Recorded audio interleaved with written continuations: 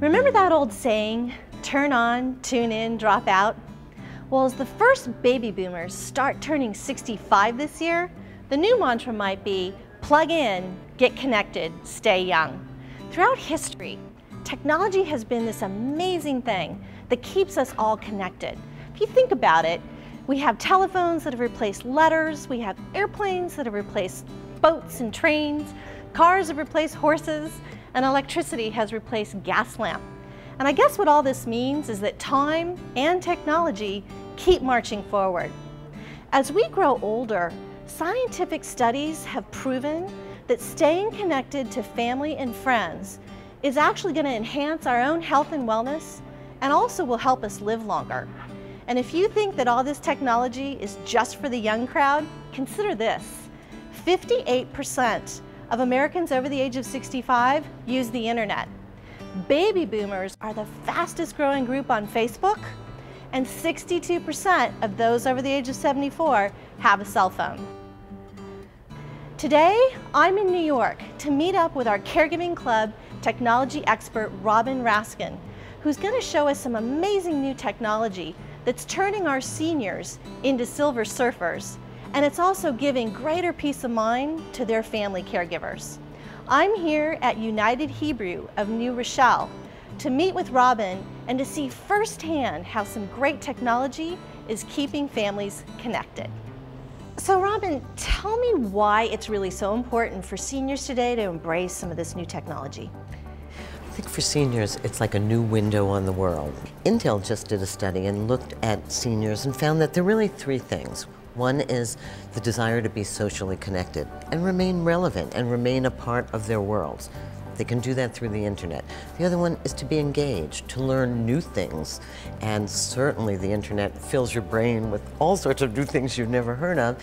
And finally, it's to be independent, to feel that you have a sense of control, to write what you want, to speak when you want, to chat when you want.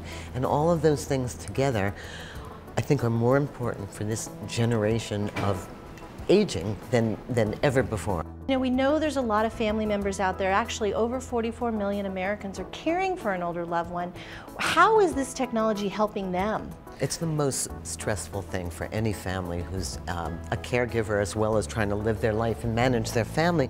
But I think the way that it helps is, one, it definitely makes you feel a little less guilty.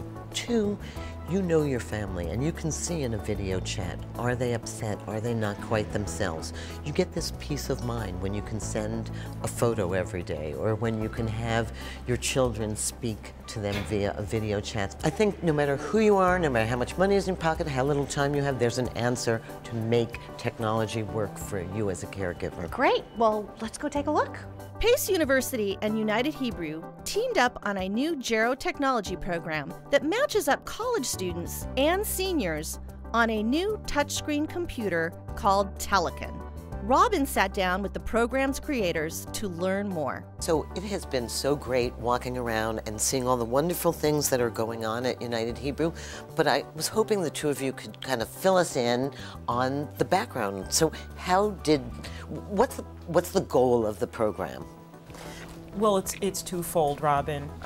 One, we want the college students to appreciate the older adults. We want to change their attitude and advocacy towards older adults, and hopefully they'll pick a career that will involve this population. And how does the technology add to that experience? Sitting in front of the computer like everybody does here? Well, at first, many of our residents are concerned that they can even learn something new. But when they get on a one-on-one with the young students, oh, they blossom, they get confident, and they just have very close relationships with each of these students on a one-on-one basis. Tony did not own a computer, had no idea what that world was all about, but he was interested. Young Daniel was his teacher, and he would always speak very highly of Daniel and enjoying the interaction. I come in usually on Tuesdays, and we tend to get surrounded. I don't know if it's because Tony's so popular or everyone's so interested in learning computers, but I usually wind up talking to a few people. Tony is a fanatic when it comes to Yankees baseball, so that was a key start right there. Other things, we were involved in current events. He's been really interested. It's been really nice working with him with that.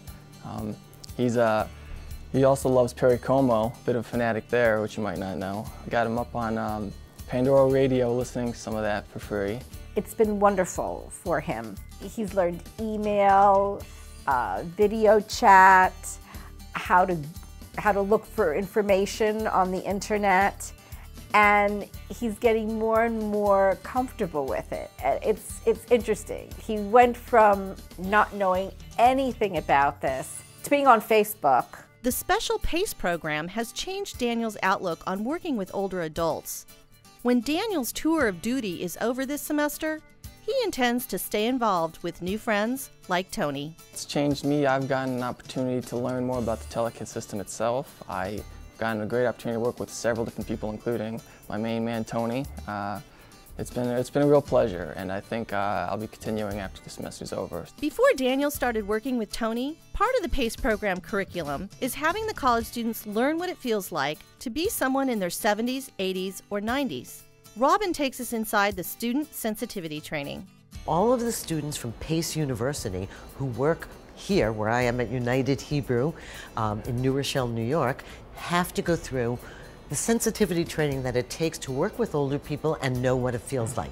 So I'm going to take you in for a minute and you'll see what I mean. So we're doing a little bit of aging sensitivity. So we've given you some impairments. And not everybody, of course, as they age is going to experience nearly as many as we have laid on each of you, but we wanted to give you a variety so that you'll have a sense of what some of the possibilities are. So why don't you stand up for us, Daniel? You're wearing your diabetic retinopathy glasses to give you a visual impairment that's very, very common among older adults who have diabetes. You have cotton in your ears to simulate a little bit of hearing loss that many of us experience as we age. We've got the back brace on you because there's a great deal of back pain in our society. A lot of people are walking around with mobility issues. You've also got some leg weights on to simulate some of the arthritis. We've also got your knuckles taped together so you'll know about limited dexterity, and also to enhance the limited dexterity, you've got some garden gloves on. So why don't you try to do one of the common activities of daily living? Why don't you see if you could butter your morning bagel? It was very difficult just doing simple things between the glasses and the hands and everything. It was rough.